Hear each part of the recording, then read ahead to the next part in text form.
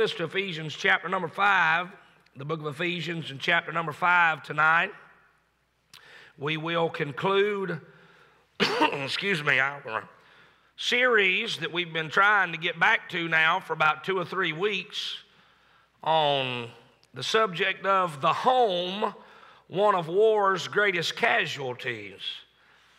In our previous messages, we've given to you the premise that has been our thought behind these series of messages, which is that one of the unseen casualties of literal warfare, every time it seemed like that I would read a book about military history, especially from around World War I and forward, not so much the Civil War, Revolutionary War, but from about the turn of the century, the 20th century, when we started in World War I and started going forward then to World War II, Korea, Vietnam, Iraq, and Afghanistan, and all the way up to now, there was a theme that kept reoccurring either when I would read a biography of one individual, or whether I was reading an overwhelming scope of an entire war scene.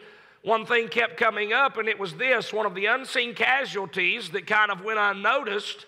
Obviously, we check out the body toll on the battlefield, how many men died, and that's about all that we look at. What started catching my mind, Brother Keith, was that the unseen, unknown casualty of war was the home. Seemed like so many homes and marriages just did not make it through the stress, the strain, and even the time separation between the husband and wife that caused so much pressure on these homes. Last time I preached to you on this subject, we saw that even chaplains, when the war against terror started in Afghanistan, said they were facing an epidemic. They'd never seen anything like this, with how many homes were busting up because of the pressure that the war had been putting on them. And so what hit my mind was in chapter 6 of Ephesians, right after Paul spends a good deal of chapter 5 exhorting about the home, the husband and wife relationship, he moves to chapter 6 and starts talking about warfare. Verses 10 in chapter 6 all the way through verse 17 deals with warfare. The fact is that we are facing a real enemy that wants to ruin your home tonight. The Bible said, let me just say this to you. As far as sheer numbers go, your marriage is outnumbered, sir. Your marriage is outnumbered, ma'am. Look what you're fighting against. Look at chapter 6, verse 11. Chapter 6, verse 11, he said, put on the whole armor of God that you may be able to stand against the wiles of the devil. So the devil's against you. For we wrestle not against flesh and blood, but against principalities. So there's these spiritual principalities that's against you. Against powers. So now you got 3 strikes. These powers in the world are against you. Against the rulers of the darkness of this world. So now you got 4 strikes against you. Against spiritual wickedness in high places. If I count right, you've got so many enemies entailed in those 5 things that you couldn't even number them all tonight if you tried. There's a lot that's against your home making it, sister. There's a lot against your home making it, brother. The world's against you. The devil's against you. The imps of hell is against you. And they are all concerted in one effort to try and ruin the spirituality and the direction of your home. But I am proud to report to you tonight that the Bible still rings true when it says, if God be for us, who can be against us? And the Bible is still true, Brother Jimmy, when it says, we are more than conquerors through him that loved us. And there are examples in the Bible of godly Christian men and women who loved God and loved each other and raised a family for God, even in the midst of a decadent, wicked society that was totally against them. You can make it. Say, I don't think I'm gonna. You can. Say, I don't think I'm gonna do it. You can. You say, how do you know? Because God said you could tonight. And sister, if you've got a mind to do it God's way and make it, and brother, if you've got a mind to do it God's way and make it, then trust me, you're going to make it. I don't care how much opposition's against you. So this is the thought behind what we've been dealing with. We have gone before our text tonight, and we looked at the defense of the home in our first installment. We found that in chapter 6, verses 10 to 17. We have gone behind our text tonight, and we've looked at the duties of the home. We found that in chapter 5, verses 14 to 21, and all of those duties that go into making a home a happy one, a godly one, a successful one. But tonight, this is the meat of the text of where we're really getting at and where I've been shooting at through these 3 series of messages. And tonight, we're going to read from chapter 5, verse 22, down to the end of the chapter, verse 33. And I would like to preach tonight not on the defense or the duties of the home, but I would like to conclude this series on the downfalls of the home. So many homes fall down. So many homes don't make it. Why? What are the downfalls of the home? I would like to point some of them out to you tonight. Hope to be an encouragement and a help and a blessing to you. Ephesians 5, verse 22, if you're with me tonight, say amen. Wives, submit yourselves unto your own husbands as unto the Lord. For the husband is the head of the wife, even as Christ is the head of the church, and he's the Savior of the body. Therefore, as the church is subject unto Christ, so let the wives be to their own husbands in everything. Husbands, love your wives, even as Christ also loved the church and gave himself for it, that he might sanctify and cleanse it with the washing of water by the word, that he might present it to himself, a glorious church, not having spot or wrinkle or any such thing, but that it should be holy and without blemish. So ought men to love their wives as their own bodies. He that loveth his wife loveth himself. For no man ever yet hated his own flesh, but nourisheth and cherisheth it, even as the Lord the church. For we are members of his body, of his flesh, and of his bones. For this cause shall a man leave his father and mother, and shall be joined unto his wife, and they two shall be one flesh. This is a great mystery. Now, if a man the caliber of Paul says marriage is a great mystery, y'all, it's a great mystery. This is a great mystery, but I speak concerning Christ and the church. Nevertheless, let every one of you in particular so love his wife even as himself. Boy, that would solve a lot of problems right there, wouldn't it? Yeah. I think one of the biggest downfalls in marriage, this ain't even my message tonight, doesn't even in my notes, but let me just say this because I feel like the Lord gave me a nudge right here to say it. I think one of the biggest downfalls in marriage is selfishness. Just plain old rotten selfishness. In the text it said, if you want to make it, then sir, you have to love your wife even as you love yourself. Do you know who loves Cody Zorn the most in his life? Cody Zorn. Yeah. And you know who loves you the most in your life? You. You know who your biggest fan is, sir? You know who your biggest fan is, ma'am? That person who you look in the mirror. You love you. Say, oh, no, yeah, you do. Because you pamper you. You buy for you. You cater to you. You say what you want to say. Think what you want to think. Look at what you want to look at. Do what you want to do. You love you. I'm talking about me. I love me. I'll tell you what helped my home out. Let me just tell you what would help my home out more in the coming days ahead. If I love that woman as much as I loved me. Sister, you know what would help your home out? If you loved him as much as you loved you.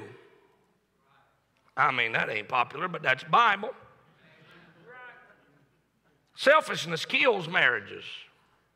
No thought for the other person that's in this marriage together. No thought for what they like. No thought for what they don't like. No thought for what hurts them or what doesn't hurt them. No thought for their life. No thought for their well-being. No thought whatsoever for them. Yeah, get ready for a real rough time in your life. So his wife, even as himself, and the wife see that she reverence her husband.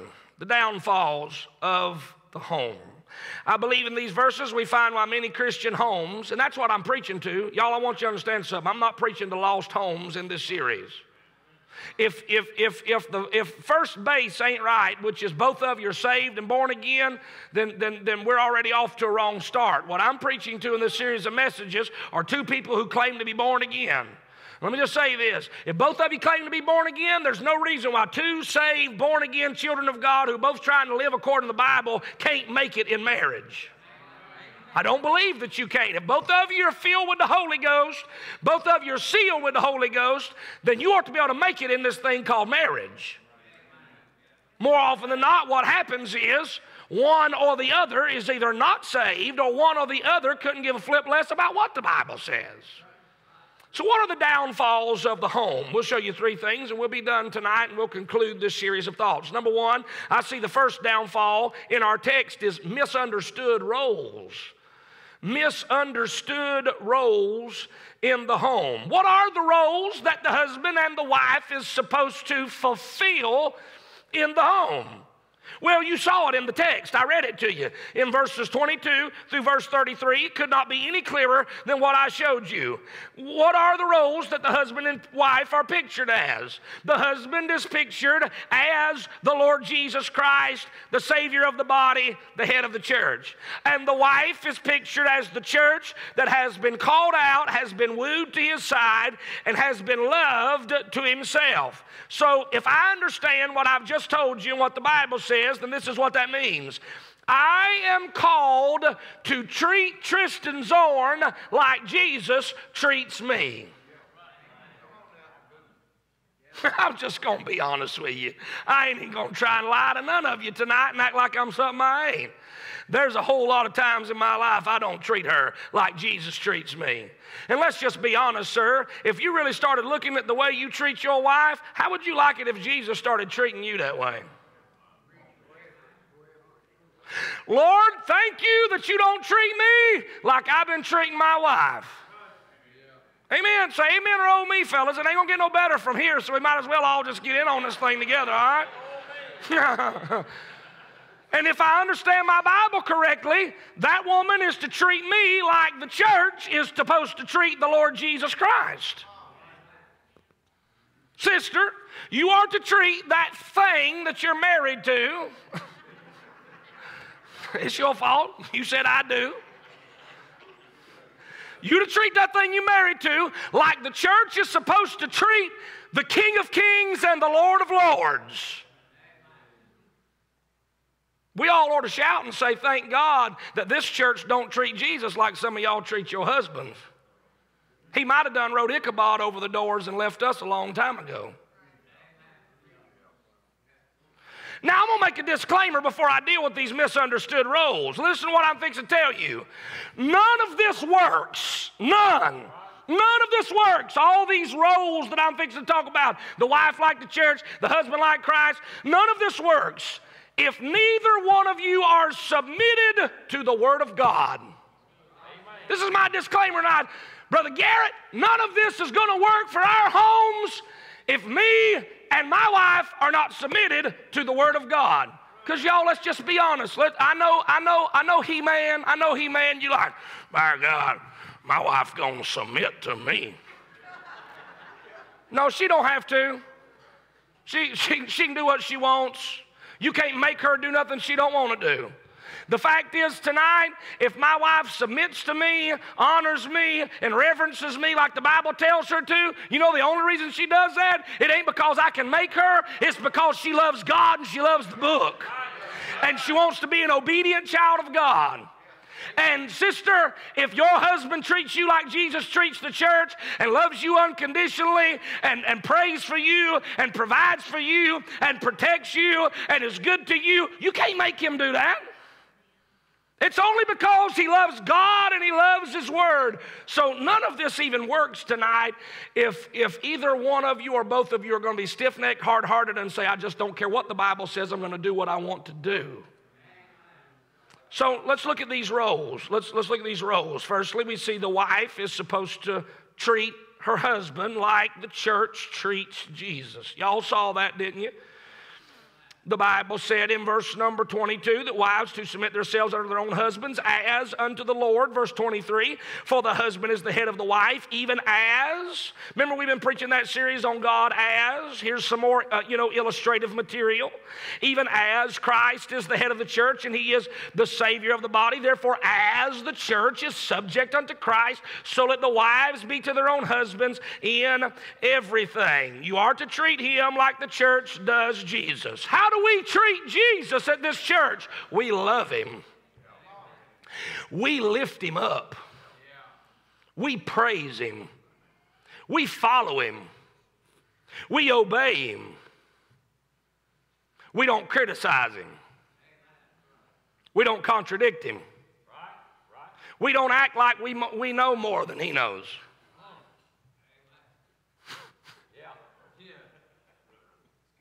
We put him first. We make sure he has the preeminence in this place. Yes, sir. Yes, sir. Now, I know what I'm talking about, and we're going to get to this in a minute. Totally defies 2022, but I couldn't give a flip less what 2022 thinks. I'm interested in what does the Bible say about this thing. And according to the Bible, sister, you are to treat him like we all in the church are to treat Jesus Christ. We don't start walking around to people and saying, let me tell you something about Jesus. He could do a lot better. I'm just going to tell you, I'm just about headed up to here with Jesus. Just ticks me off constantly. He gets on my nerves, aggravates me. You say, I would never say that about Jesus. Let's just pause and just preach a minute about Jesus. You do that by not obeying what he said. If you love me, you keep my commandments. You contradict him, you criticize him, and you go against him every time you don't do what he's asked you to do this evening. Ladies, as far as everyone in here is concerned, there should be absolutely no blemish in your husband. Just listen to me, sister. God bless you. Unless there's like some serious, serious issues that need to be dealt with or something like that, and that even in a private setting with the pastor and his wife. Listen to what I'm fixing to tell you. None of these ladies in the church needs to have you texting them, calling them, and telling them how sorry your husband is that you live with. Yes, sir. They ain't never a cause or a place in this church for you to get 2 or 3 women off to the side and start lambasting your husband to them. That's a bad look. Yes, sir. It is. It's a terrible look. I was talking about this in Sunday school the other day. This is the roughest message in this series, so let's just take it together. I was talking about this in Sunday school the other day, and there's nothing more repulsive to me or unattractive or just absolutely just grates me like somebody nails on a chalkboard than when I'm trying to talk to a man, either in this church or any other church, and I'm trying to talk to this man, and I ask him a question or something like that, and we're talking, and all of a sudden, out of nowhere, his wife jumps in. No, that ain't the way it was. No, he don't know. And he starts trying to tell me again. And, no, that ain't it. No, he's wrong. What are you trying to do? Make him look stupid? Make you look smart? Yeah, come on, preach it. What are you trying to do? Like, no, he's a dumb imbecile. I got this. That don't make you look good, sister. As far as this church is concerned, all they need to know about y'all's relationship, unless there's something serious, like I say, going on that we'd have to deal with, I'm talking about just normal husband-wife stuff, they should think your husband is your He-Man. Build him up. Praise him. Thank God for him. Lift him up. Don't tear him down. Why? That's how we're supposed to treat Jesus. We don't come in and badmouth the Lord. You know what we are to him? We're faithful to him. We're called to be faithful to him. I like what they said, what Peter said. Lord, to whom shall we go? Thou hast the words of eternal life. We're not looking to leave you, Lord. We want to stay with you. Sister, hang with him. Amen. I like what Solomon said. I found the one whom my soul loveth. I held him and will not let him go. So the misunderstood roles. The first role we see here is the wife's supposed to act like the church. The second role that we see here is the husband is supposed to act like Jesus Christ. You are to treat that woman like Jesus treats you and I as the church. We see this in verse 25. As a matter of fact, fellas, I will just give you this little nugget. There are only about 3 verses that deal with how the wife is to treat the husband in Ephesians 5. That's in verses 22, 23, and 24. But there's about 7 verses that deal with how the husband's supposed to treat the wife. Because as much of a responsibility as what God places on the wife, He doubles your responsibility as the head of the home. You are to treat her like Jesus does the church. Verse 25, husbands, love your wives, even as Christ also loved the church and gave Himself for it. Verse 28, so ought men to love their wives as their own bodies. He that loveth his wife loveth himself, so on and so forth. You say, how does Jesus treat us, preacher? This is preaching ground right here. How does Jesus treat us? He loves us when we're unlovable. He has mercy on us, and He has grace on us. Now, I'll tell you what else He does for us. He wrote a love letter to us. He did. He wrote little love nothings to us and told us about how much He loves us and how much He cares for us and how much He's done for us and how many benefits He's got. Praise God. You say, preacher, I want to love my wife like Jesus loves the church. Write her a love note every once in a while. I know people don't write notes anymore. Text her a love note. Text her a little out of the blue love note and just tell her, honey, you everything. Amen. I love you. I'm telling you, I couldn't do without you. I mean, you're my love. You're my bride. I mean, just give her one of them big, long, flattering things. You say, what good would that do? I don't know. Don't it do you some good when you read in there how Jesus looks at you? Don't it bless you sometimes when you read in there and you see what Jesus says about you and you think, that ain't me. I don't deserve that. Yeah, but in His eyes, He just thinks you're the tops this evening. In His eyes, He just loves you to death, literally this evening. I found an old love letter that was written just for me. It told me how much I was loved so sweet and tenderly. With special care I read each line of God's love to me. It was written by a nail-scarred hand at Calvary. Oh, how this old love letter spoke to my heart and soul. I was captured by every word as I watched God's love unfold. With special care He wrote it down for all eternity. It was written by a nail-scarred hand at Calvary. You know what Jesus has a real interesting way of doing? He has a real interesting way of not just absolutely ousting you for what you really are. Because He loves you. You won't never hear my Savior talking bad about me. Even though He should, Brother Bill. But He don't. Why? He loves me. Sir, can I flip the script from what I said about the ladies? I don't want to hear you bad-mouthing your wife. You the one chased her down and acted like you couldn't live without her. Amen. Look, like I say, let's say just serious issues that we need to talk about and things of that nature in private, that's fine. But this idea that you're going to get around different fellas and tell them your wife's sorry about this and she didn't do that and she didn't cook for me the other day and she didn't have this cleaned up. Well, bless the Lord. Let me just say this. How many times have you failed Jesus? How many times have you let the Lord down? And yet the Lord loves you anyways.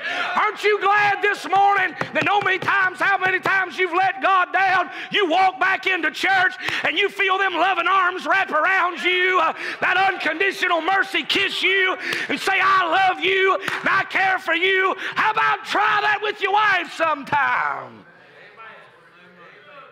You know what I find about our wives, gentlemen, so many times they are the weaker vessel. When I deal with weaker vessel, I think many times it is dealing with emotionally. I think it's dealing with the heart and emotions and things of that nature. And there are times, brother, where your wife, she's going to work herself to the bone just to try and please you, but she's going to come up short and she's going to feel like she is a failure. You ought to throw your arms dead around that woman's neck and say, honey, I love you. Honey, thank you for everything that you do around here. I mean, you say, why? Because that's what Jesus does for you. Say, she don't deserve it. You want to talk about stuff we deserve when it comes to Jesus? I don't deserve what he does for me. He's faithful to me. He doesn't tell everybody my secrets. It's just between me and him. That's how I'm supposed to treat my wife. And you say, preacher, why do we have downfalls in the home? Because I think we don't understand our roles. Sister, you are to treat him like the church treats Jesus. And sir, you are to treat her like Jesus treats the church. Do you? I'm just curious this evening. I'm preaching to myself. Brother Keith Haynes, I'm as convicted about this message of my own self as I am any message that I preach. Because I feel like I fall short in this area so many times. I told y'all when I started this series, I did not do this series for a long time because I did not feel like I was qualified to do it. But I felt like the Lord asked me to.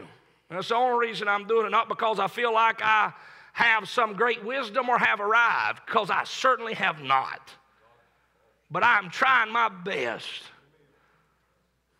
We see not only there is misunderstood roles. Let me say secondly and hurriedly, I believe the reason the home's downfall is there's a mindset that's wrong.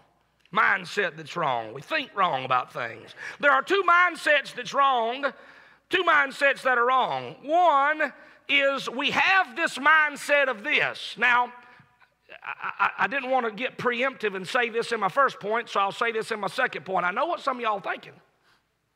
I can read your mind. I know what some of y'all thinking, Brother John, this is what they was thinking.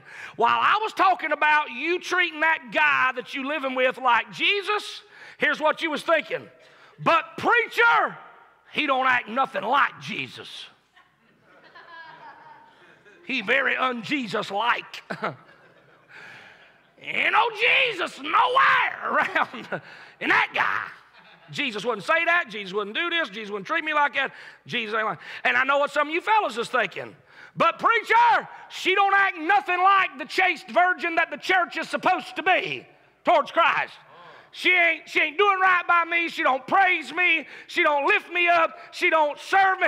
Preacher, she don't submit to me. She don't act nothing like the church. And so here's where our mindsets are wrong. Here's where our mindsets are wrong. We get this idea, so until he or until she starts acting like they're supposed to, then I'm not going to act like I'm supposed to. Now, y'all, that is a mindset that's wrong. This is a totally wrong mindset. This mindset says this: I'll only do right if they do right. What is that? Huh? You're only going to do right if somebody else does right first. No, you're to do right whether your spouse or anybody in this church does right. I like what Bob Jones Sr. said. Old man Bob Jones, not Junior or the third or all them guys that's done messed up down there now. Bob Jones Sr. said this. He said, do right. If the stars fall, do right. You do what you're supposed to do regardless of if they're doing what they're supposed to do. You say, why? God will bless you for it. Take your Bible, go to 1 Peter with me. We covered some of this territory when I taught through 1 Peter in our Sunday school class. But go to 1 Peter in chapter 3 with me. Come to the right through Hebrews and James to 1 Peter chapter 3. And the Bible has a lot to say about what I'm talking about right now, this wrong mindset, this I'll only do right if they do right. So they're not acting like Jesus, so I'm not going to do my part in acting like the church. So they're not acting like the church, so I'm not going to do my part in acting like Jesus. This is fundamentally wrong. Because listen, y'all, there are gonna, if that's the mindset you take, you're going to constantly be at each other. Because there will be many days in your home where she ain't going to act like the church. There's many days in your home where you ain't going to act like Jesus. So on those days, you pick up each other's inefficiencies. And you do what's right in spite of them not doing what's right. 1 Peter chapter 3, verse 1, likewise, 1 Peter 3, 1, ye wives, be in subjection to your own husbands. Watch this. That if any obey not the word. This is a woman living with a man who is not acting like Jesus. I don't know if the man's saved or lost. But it says this is a man who's not obeying the word. That if any obey not the word, they may also without the word be won by the conversation of the wives. That word conversation is lifestyle, not just words. Because look at verse 2. While they behold, something you can see, behold your chaste conversation coupled with fear. Y'all, here is the quintessential example of an individual who is living with a person that's not doing what they're supposed to do. But she keeps doing what she's supposed to do. And what happens? It tenderizes his heart to the point where he starts doing what he's supposed to do. I can't tell you how, I'm going to say something about the men here later in this verse. Well, let me say this. I can't tell you how many stories I've heard from church of yesteryear, Brother JC, church of yesteryear, of how many women either had lost husbands or just like backslid husbands, and they'd be drunks, and they'd be mean, and they'd be rude, but that woman would just pray for them, go to church, love them, and then they finally get saved and start sitting on a church pew with them. Do y'all know we don't hear them kind of stories hardly any anymore? Can I tell you exactly why we don't hear those stories anymore? Here's why we don't hear those stories. Because we've even been infected in the church to the place where we say this, well, if he ain't doing what he ought to do, just leave him. Well, she ain't doing what she's supposed to do, just leave her. We're missing out on seeing God use your testimony to change somebody's life. Amen. Because you just get to the place where you say, I'm going to just do what everybody else is doing. Bounce. There's just one problem with that. You're not called to do what everyone else is doing.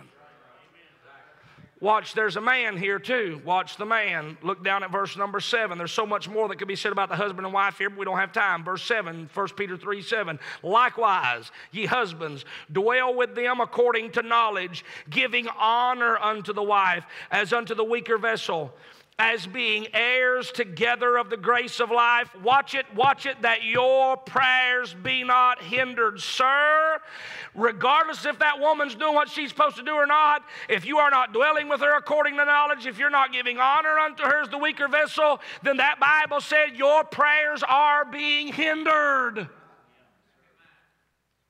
Did you get that? You're missing out on answered prayers because you ain't treating her like God told you to treat her. I don't know about you. I don't want to be praying in vain.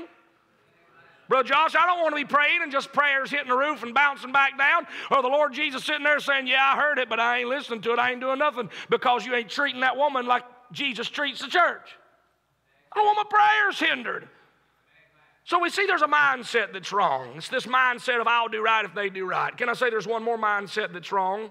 The other mindset that's wrong is a mindset we've picked up from the world.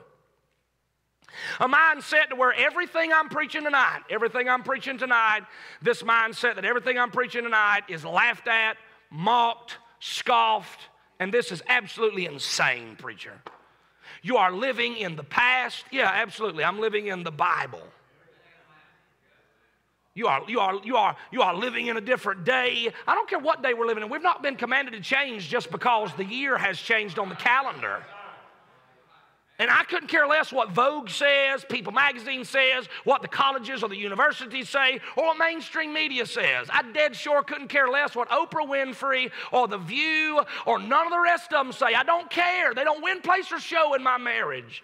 Sister, stop listening to some of these voices that pump junk into your mind that start making you think that, you need to just, spread your wings and fly and all this. And sir, stop listening to this garbage where it's got this idea that you could do better and you need to start getting on the prowl. Look, stop listening to this stuff. Get back to the Bible. Get back to the Bible. There's a reason why. It's hilarious to me. Brother David Fields, it's hilarious to me that the world sets themselves up like an authority on the home. And they're anything but. Brother Danny, they're anything but. Look at the average home of the world, i.e. Hollywood or politics. Y'all know what they all are? They're all a bunch of whoremongers and harlots. They get married for like 6 months, and they bounce from that one, and they got another one. And they married for another 6 months, and they bounce from that, and they get another one. And brothers, it's a mess. Why? Because they're not doing things the Bible way. Because the Bible way is just, it's outdated. I'd be afraid what they'd say about me. You better get over that. Yes, sir. So we see there's a mindset that's wrong. Have you noticed how unbiblical every TV show is on the home? Every without fail television show or streaming service show, it doesn't matter which it is, whether it's on CBS, NBC, ABC, Fox, or whether it's on Netflix or Prime or Hulu or whatever, every one of them have a warped perspective on the home. All of them. And if there is a family that they hold up as a prominent example on the home and they go by the Bible pattern, then they are mocked and laughed at and looked at like they're stupid. There's not one solid male figure that leads his home on mainstream television. Not one. Men are either made to be effeminate, or they're just totally written out of the script and they're not even there, or they're made to look like bumbling, stupid ignoramuses. Y'all, we've got to get this mindset changed. We've got to get our mindset filtered back through what saith the Scripture if our homes are to make it. All right, I'm done. The mindset that's wrong. Downfall of the home, we see the mindset that's wrong, misunderstood roles, and lastly, we see there's a mystery to be recognized. A mystery to be recognized. Look at what Paul finally gets to the place where he says, verse 31 and 32. 31 and 32. 31. For this cause shall a man leave his father and mother and shall be joined unto his wife, and they two shall be one flesh. Watch what he says about this marriage thing. This is a great mystery. I know he says, but I speak concerning Christ and the church, but part of the mystery is just marriage itself. Y'all know what a mystery is?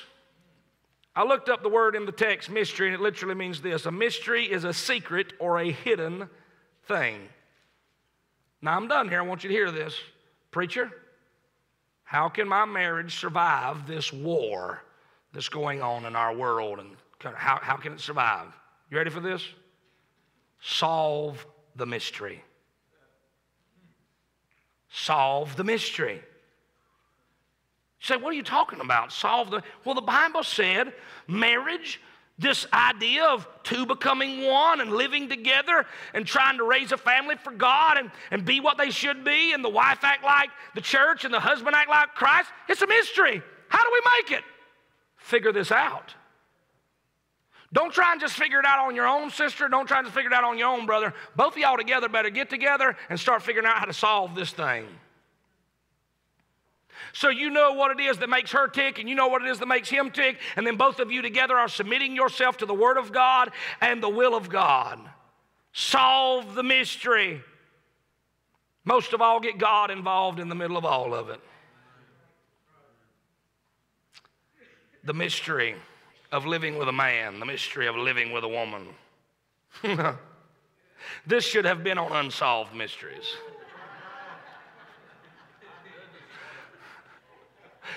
A man came to the Lord one day and he said, Lord, I'd sure like it if you would answer a prayer request I got, some desire. And the Lord said, you've done such a good job for me and you've lived for me for so long. He said, I'll answer you. What do you want? Just name it. Name it.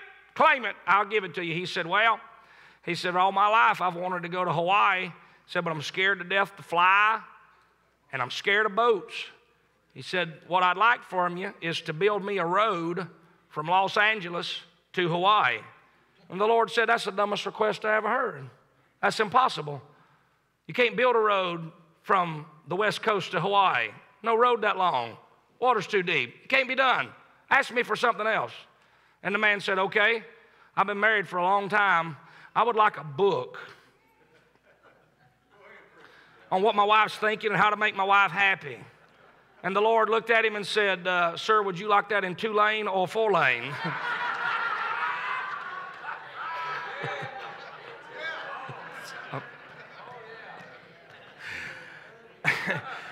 I'm simply saying marriage is a mystery. But you want to know something? I'll tell you this, some of the coolest movies that you'll ever watch are those movies, Brother Bill, that leave you guessing, figuring stuff out. I pride myself, Brother Jack, on when we watch movies like that with my family, I'm already calling out what's going to happen at the end. And when it happens, I say, told you. My wife says, shut up, shut up, shut up. Told you it's going to happen like that. We love that stuff. Watch them mysteries, murder mystery, or whodunit, or murder she wrote, and all that kind of stuff. Y'all, listen to me. There ain't no more fun or mystery, and that ain't good English, but this is good theology. There is no fun or mystery to solve than the both of you solving the mystery of marriage together. You know what's awesome about marriage? This is what's awesome about it.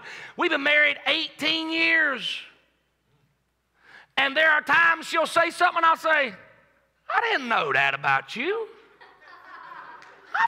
18 years. I bet you talk to some people here who have been married 40 and 50 years, and they're still having that happen. Solve the mystery together. It's a whole lot of fun. Amen. Don't let your home hit the bottom. Esther, help me over here. Don't let your home hit the bottom. Don't let it downfall. Understand your roles together. Sister, I want to tonight, let's just get right down to where we're at, and let's just cut all the rest of it away and all blow away the smoke, and let's look at the fire. Sister, are you personally treating your husband like the church treats Jesus? Sir, are you personally treating your wife like Jesus treats the church? Now, if in your heart you say, I need to work on that, there's an altar down here. You can join me at it. Why don't we pray and say, Lord, help us. Help me to do what I'm supposed to do so that my home is everything it should be. Lord, help us to understand our roles, get our mindset corrected, and solve the mystery of marriage together.